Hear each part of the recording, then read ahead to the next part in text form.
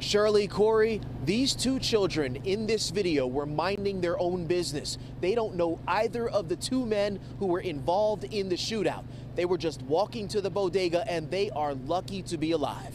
You are watching a miracle, a reckless, cold-blooded gunman seen in this newly released surveillance video chasing down his intended victim Thursday evening on Sheridan Avenue in the Mount Eden section of the Bronx. As the intended victim scrambles to dodge the shots, you can actually see dust flares as the bullets hit the sidewalk. The two siblings caught in the middle of it. The 10-year-old sister armed with the bravery and presence of mind to do whatever she could to protect her little brother.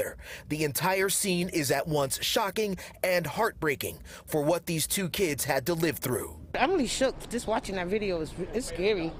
That is frightening. The NYPD has not officially identified the victim, who was taken to an area hospital with gunshot wounds to his legs and back. But a law enforcement source close to this open investigation tells us he's a known gang member who has at least 2 arrests in the last several years, one for allegedly shooting into a crowd and another just last year for gun possession. He got away with the help of a waiting getaway driver on a moped.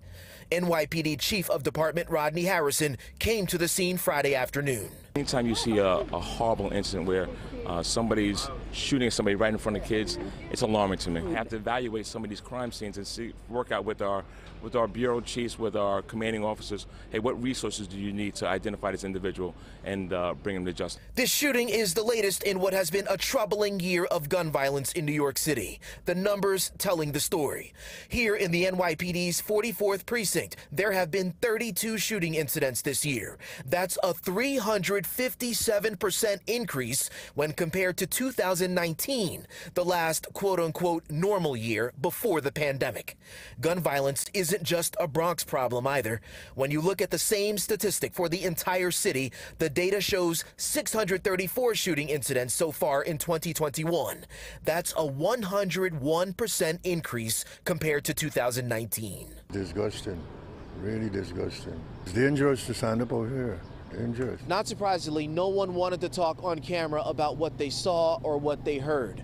They are scared. We spoke with someone who lives near the shooting scene. They know the two children. They know the family. They said those two kids had trouble sleeping. That is not surprising, considering what they went through. In the Bronx, Jay Dow, Pix 11 News.